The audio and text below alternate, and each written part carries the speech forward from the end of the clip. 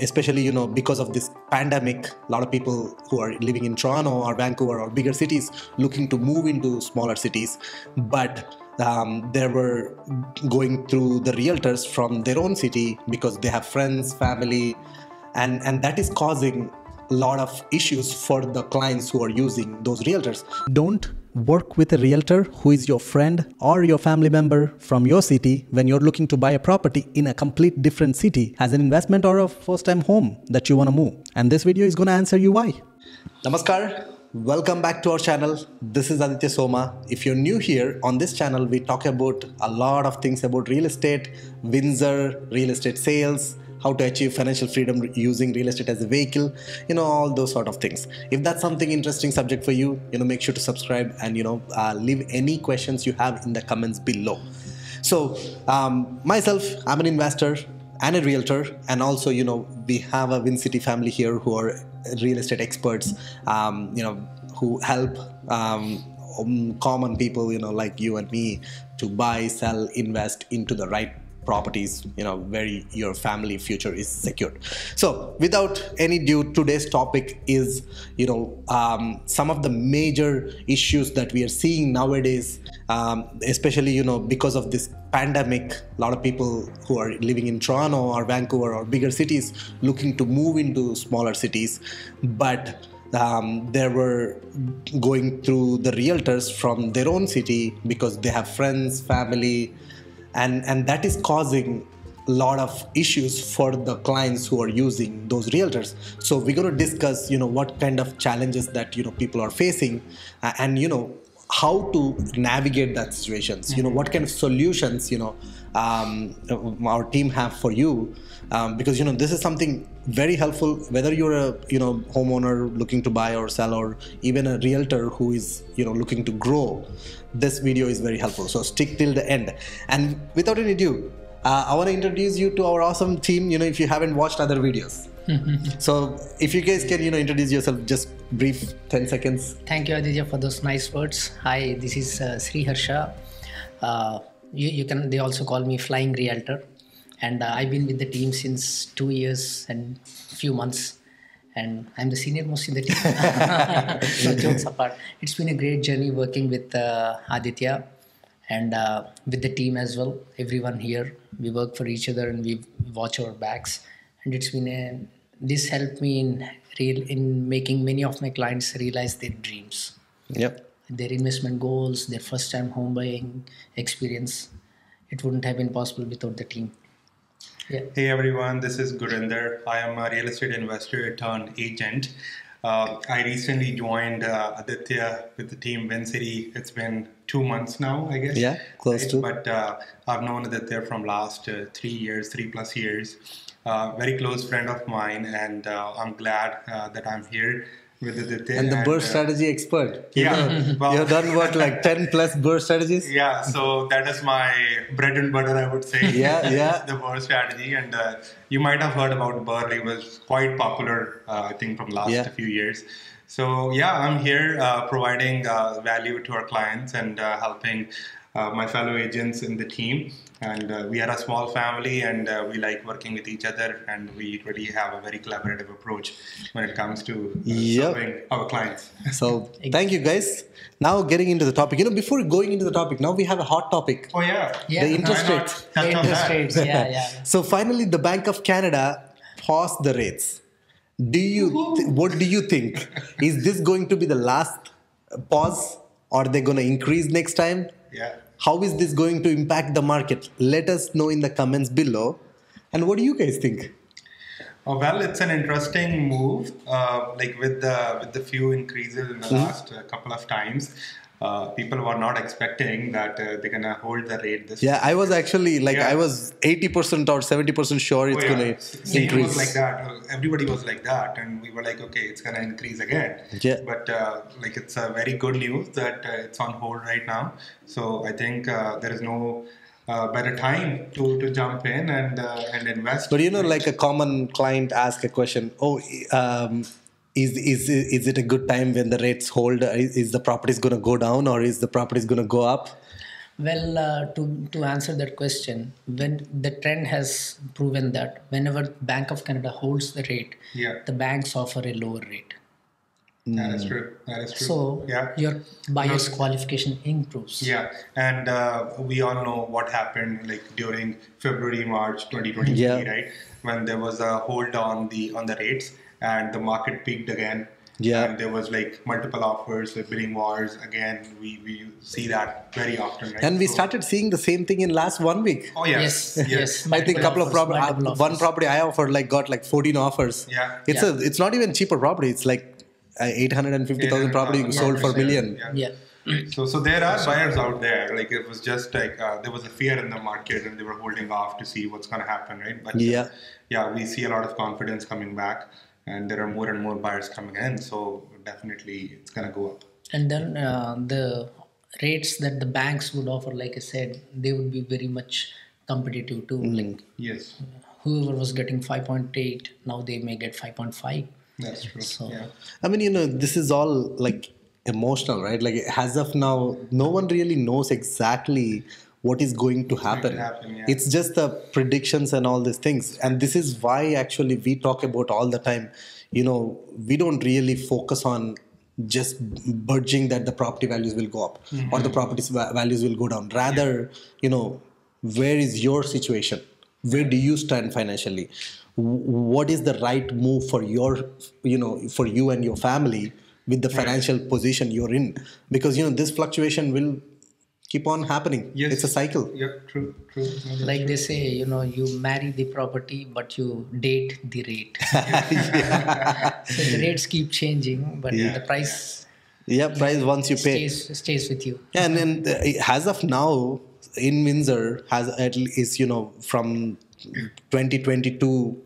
December to May, 10% appreciation. Yeah, and then from 2022 April, which is like year and a half, That 2 was the years, real peak. from there, 30% when the real peak, we have a depreciation like almost like 20%. 20%. So if you would have bought a property at that time, then your property now depreciated. Yeah. But if you're holding for next 5 years, Then it doesn't affect you, right? So, exactly. Yeah. So a lot of the times people focus on like at the moment and forget to look at if you're a renter living in a property renting for last 5 years, where did your rent go? To the landlord's mortgage. That's true. Yeah. You paid it off. No, I always say real estate is a long-term game. Yeah. So you have to look at an average cycle of 3 to 4 years, 5 years at least. Yeah.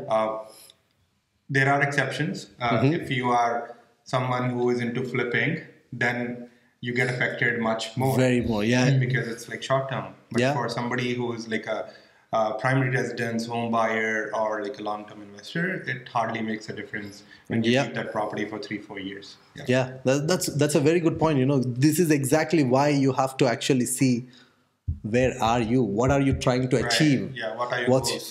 Because without knowing that, is it a good time or no, it's hard to say. And that's why we are here. No charge for you, free call, 30 minutes with us. Send us a DM on Instagram. We are more than happy to jump on a call just to understand where you are. And, we'll give you a transparent advice. There are so many scenarios where we said the sellers, no, don't sell now. And there are scenarios where buyers, they want to buy like 800,000 property. But, their financial situation can only support to hold a property for 500,000 only.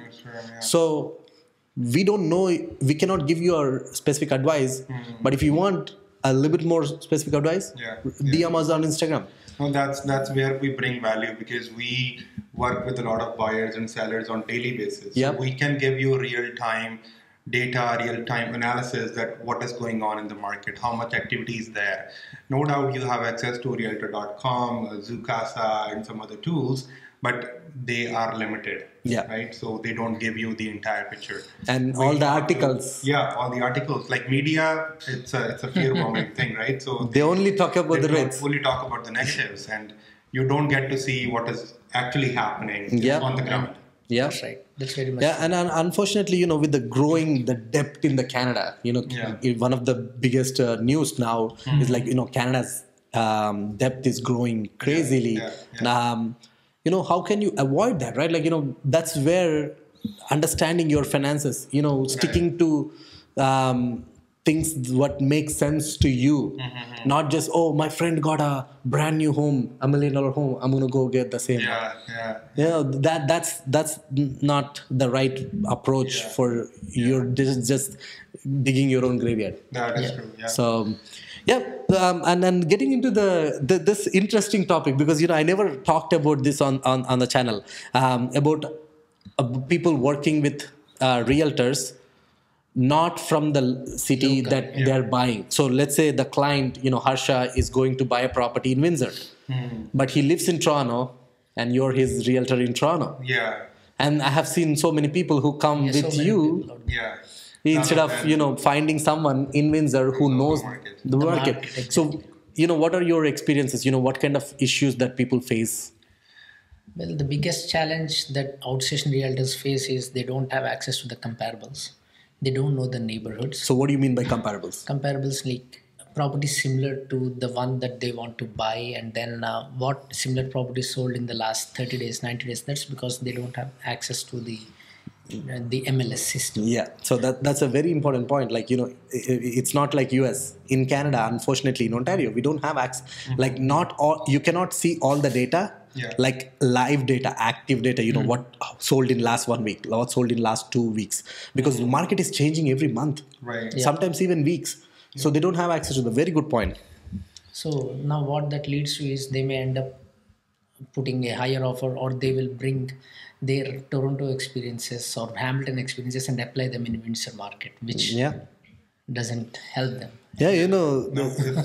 Definitely, that's a very valid point, Harsha. And I see that coming from Toronto, so I have lived there for 5 years. I see the Windsor market, the dynamics are very different as compared to the GTA market, right? It's a different market altogether. You cannot have the same practice in GTA and apply the same practice in Windsor. And it's good that some clients, they do have good contacts with realtors, good relationship with realtors in GTA.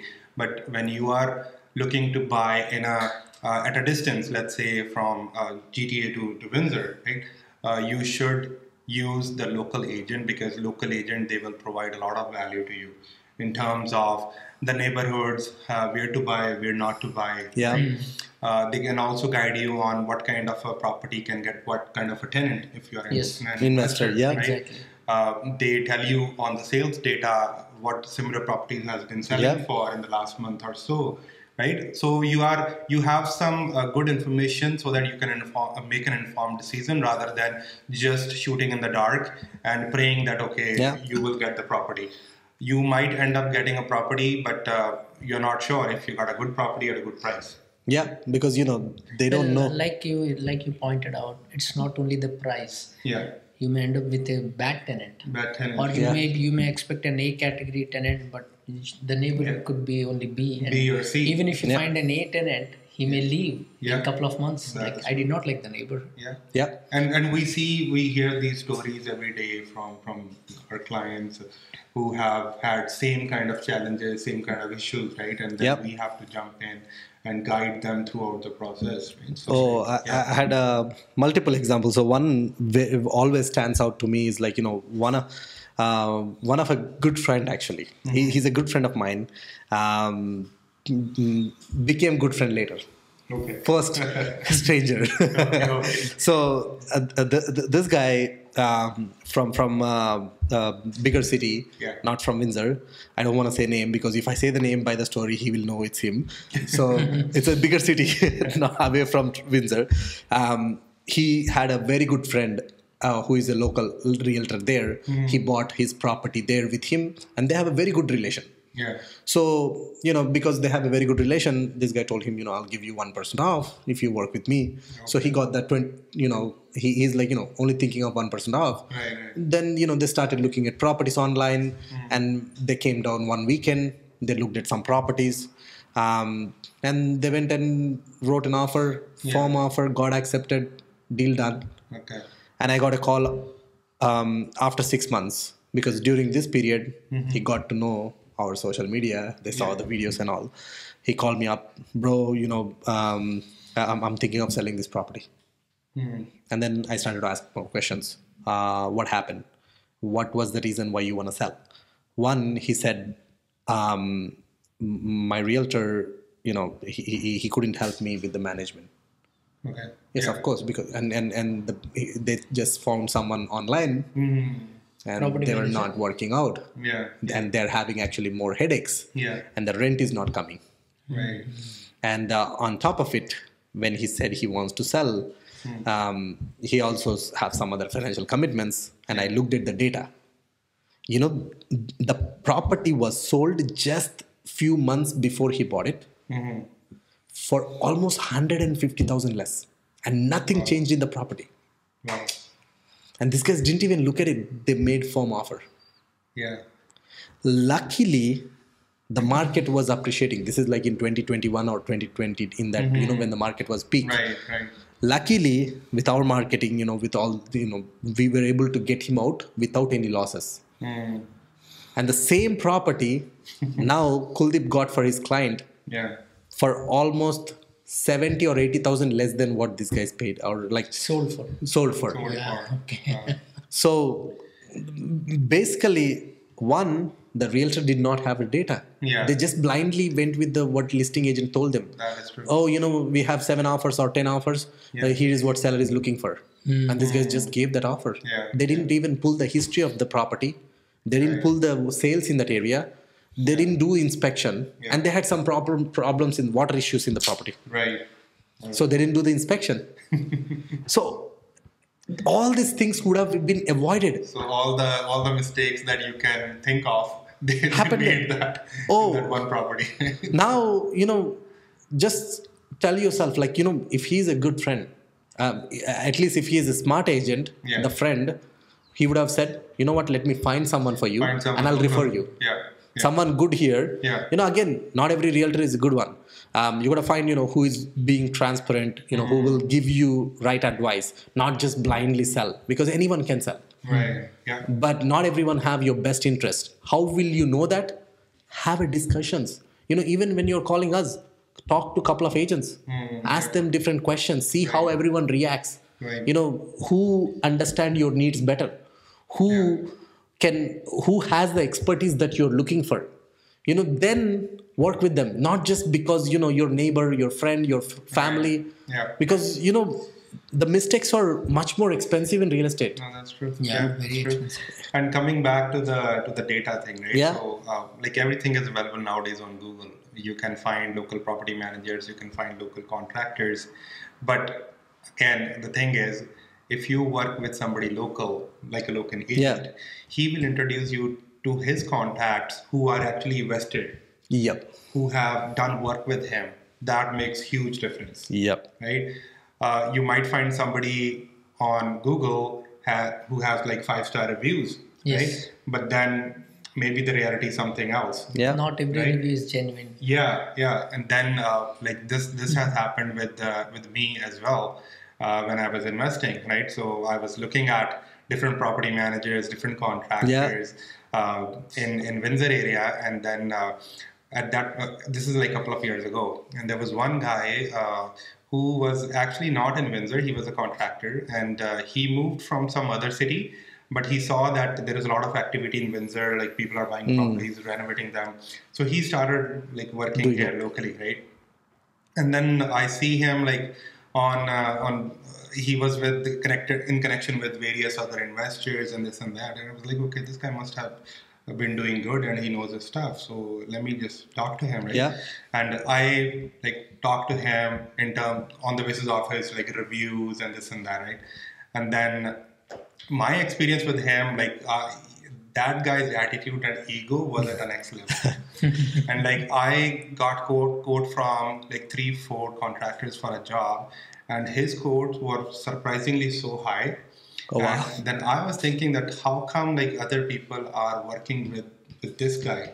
Like I can't trust my money with him, right? So that's how like when you connect with local agents who have been through so many things, have worked with so many people, they can tell you that, hey, this guy is so and so, this guy is this, this guy is that, right? Yeah. So they can guide you, and that will eventually save you a lot of time, a lot of your money, a lot of your stress as well, right? So because I see like new investors, when they take on a project, they get really stressful because they are not able to manage it properly, right? And they don't have someone who is accountable.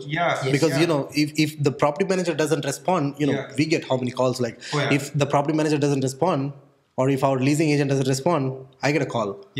Because or you get a call, like now we can just, hey, why the fuck you're not responding our client calls? Now we can go. Exactly. We can just go talk to the property manager. We are locally here. Or if the option A is not working, we'll give them option B. Exactly. Right? But if you are not local, if you don't know anyone in the market, what solution are you providing? And you don't have the peace of mind. They may be thinking about bringing someone from their town, like they brought a realtor, but that's not practical. Probably the cost will go up. You have to pay for their accommodation, food, drinks. Obviously, logistically, it's not possible. So that's the thing. Unless you have a big apartment building or something, then it's a different story. But that's the thing, right? Like all these things, many people don't think. Because it just doesn't end with purchase.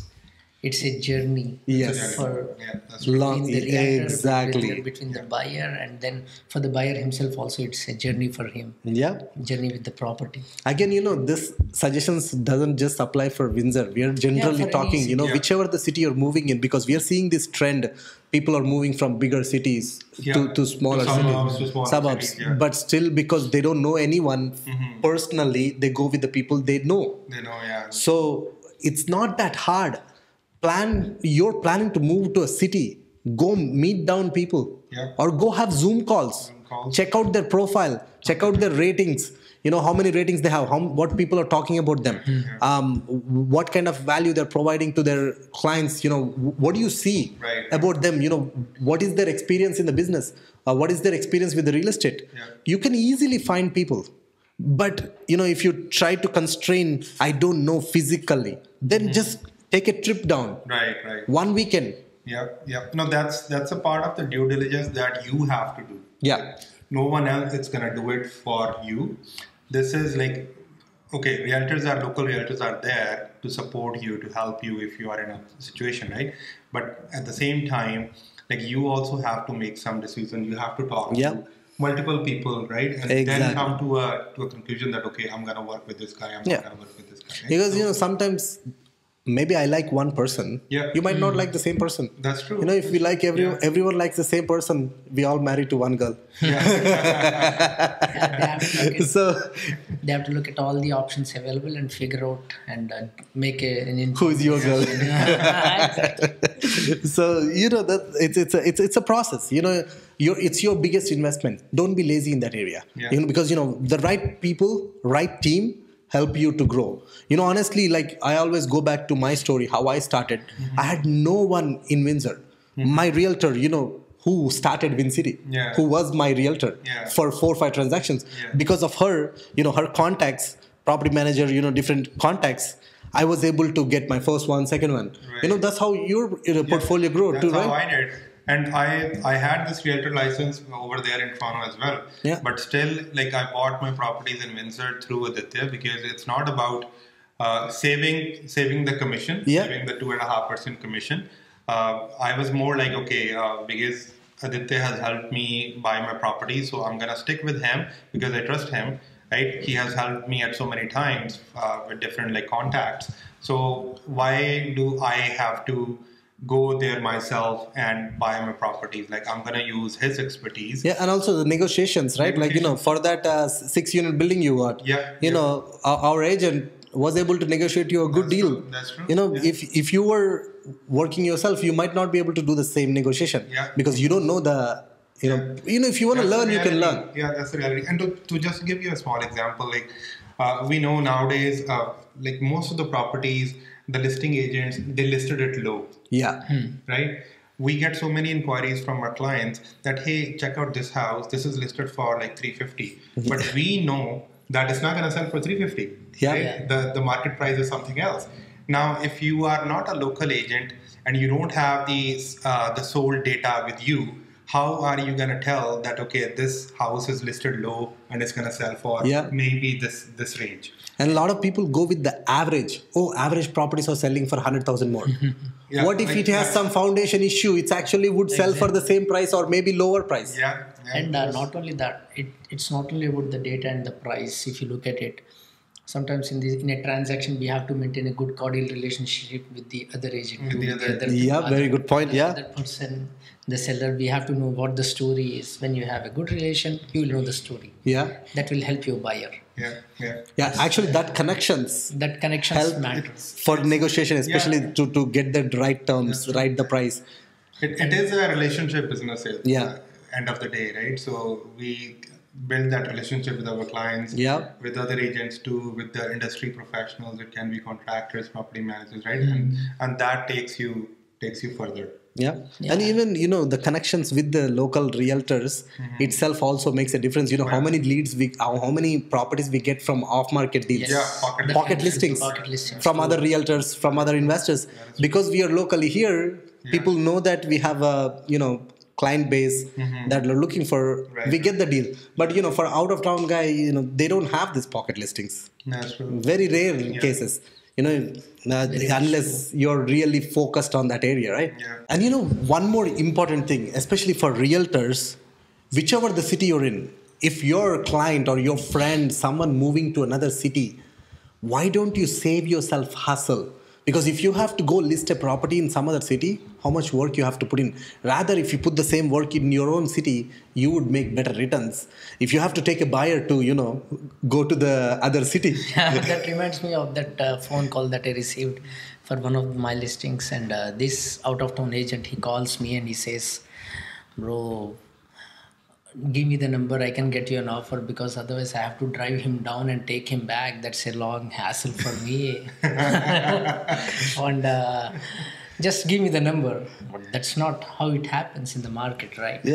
So if he would have referred to a local agent, someone in Windsor, they would have taken care of the client and he would have got the 25%, 30%, whatever referral commission. And he would have, like you said, invested the time in more productive way in his own hometown.